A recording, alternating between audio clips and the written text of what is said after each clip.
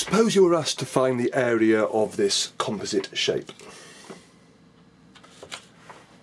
which has a rectangle, 5 and 8, and a semicircle. Now, to find the area, we have to look at both parts separately. Now, the area of the rectangle is very easy. That's just 5 times 8, which equals 40 centimetres squared. However, the issue really is in shape B, a semicircle. Now, we know if we have a full circle, the area is pi times radius squared. Now, this is a half circle, so to find its area we treat it as a full circle using that formula there, and then halve the answer.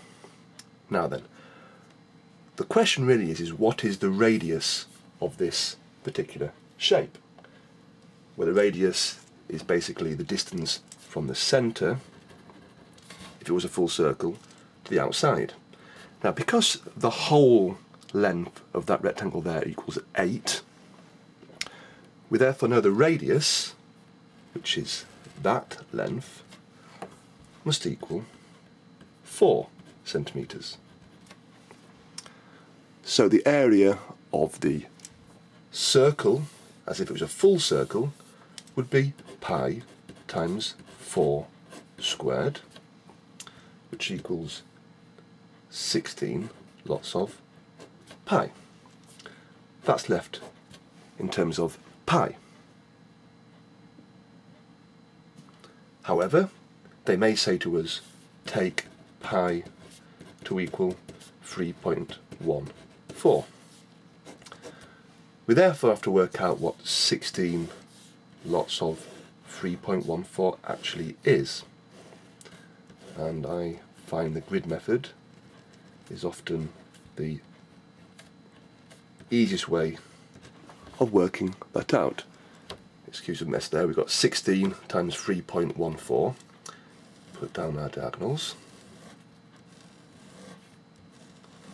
1 times 3 is 3. 6 times 3 is 18.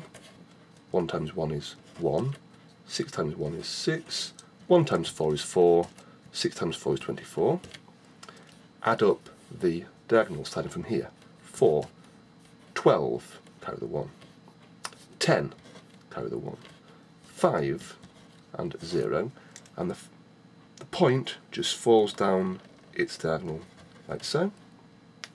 So we have the full circle's area would have been 50.24. This is a semicircle, so we have to halve it. So shape B has an area of 50.24 halved, which equals 25.12 centimetres squared. So we have shape A, which is 40. We have shape B, which is 25.12. So the total area equals 65.12 centimetres squared. And that is the total area of the composite shape.